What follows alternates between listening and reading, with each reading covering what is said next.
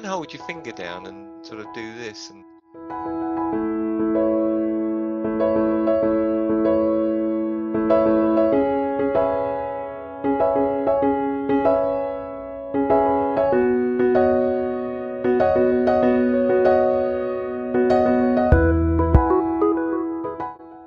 nice to see you all again from the people I met last time. An exoplanet, there's the radial velocity method, like a young Jupiter, which is still very, very hot from its initial formation. So material is probably just about transferring between the planet and the star. It's getting sucked into the star. If we're extremely lucky, you might even get 1 or 2 holiday snaps. Well, I can neither confirm nor deny that. I think edge of the sea of tranquility.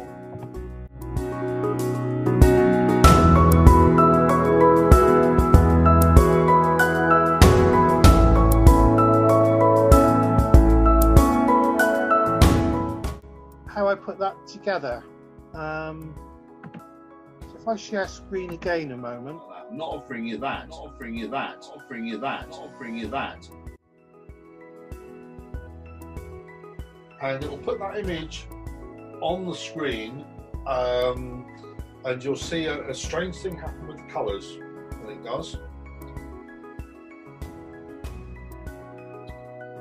There you go. Now this is, what you're seeing up the top here is a registration of the stars, okay?